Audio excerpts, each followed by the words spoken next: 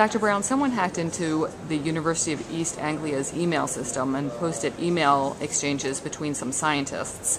Now, some are using these emails to claim the science is not certain. How would you respond to that? Well, the way I would respond to that is even if you accept the skeptic's view of what the emails say, it still doesn't affect in any meaningful way the strength of the existing climate science that humans are changing the climate mostly through the releasing of fossil fuels, coal, petroleum, etc. That science is based upon multiple different kinds of evidence, all of which confirm each other. There is the physics of climate change. There is the records all around the world of weather's changing as the models predict. The ice is melting faster. The amount of ice that you have in the wintertime is getting less around the world. Glaciers are melting. Birds and animals are having to migrate.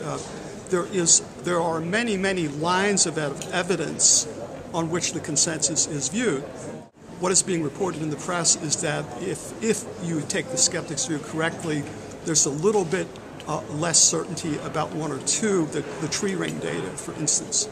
But the consensus view is in no way built upon one line of evidence. It's built upon many, many lines of evidence, which have led the world's best scientists all around the world to say that humans are causing climate change, and that there's an urgency about the degree of change, that if we don't act quickly, very rapid climate change is in fact very likely in ways that could harm people all around the world.